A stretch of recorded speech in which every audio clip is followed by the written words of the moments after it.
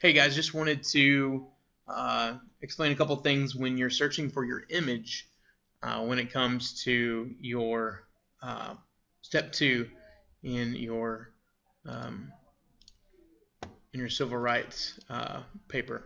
So anyway, what I've done is I've searched for the topic of our example person, Martin Luther King Jr.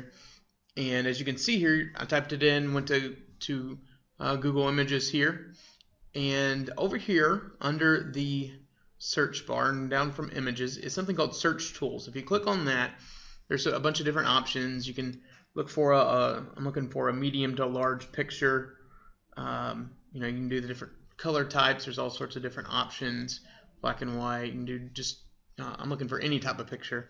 I'm not really worried about that. But what I am worried about are the usage rights, because if you use an image that belongs to someone or some other company, it's illegal. And so we want to make sure that we can use it as much as we can. And I know that I'm going to be modifying what this is going to look like. So I'm going to look for something that's labeled for reuse with modification. And you can use just with reuse too most of the time. But I'm looking for something that is not owned by another entity. So I can go here and look. I can go to creativecommons.org and look. There's a few different places, but so I'm just going to search and look for a picture that I like, and I'm going to pick this one just for the space that it uses. I kind of like that. So as you're looking for these pictures, make sure that you look for something that is labeled for non-commercial reuse with modification if you're going to go through Google. If not, go to Creative Commons or any picture from Wikimedia or Wikipedia. That will work as well, because those are all used, they're common use, so you can use them without permission. We don't want to plagiarize and steal somebody else's work and call it our own, so let's just make sure that we do that correctly.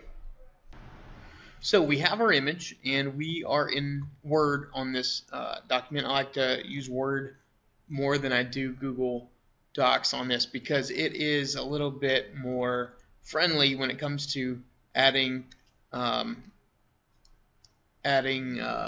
pictures and manipulating that. So I always like to put my margins on narrow. If you want to you start off at home, go to page layout, go to margins, and then narrow. That way I've got more space to work with.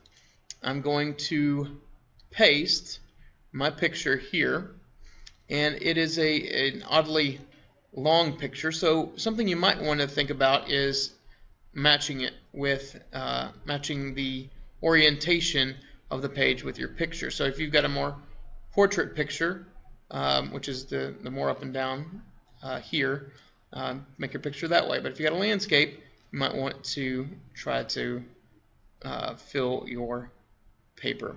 I just like the way it looks better.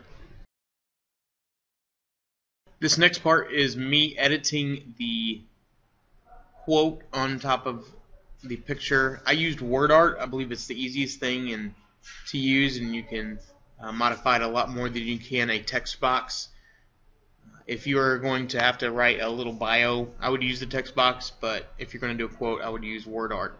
And try to pick a quote that isn't so long that it won't fit or it'll be awkward. And then try to play around and make it fit, make it look interesting. Don't just throw it up there. And that's what I try to do in this video.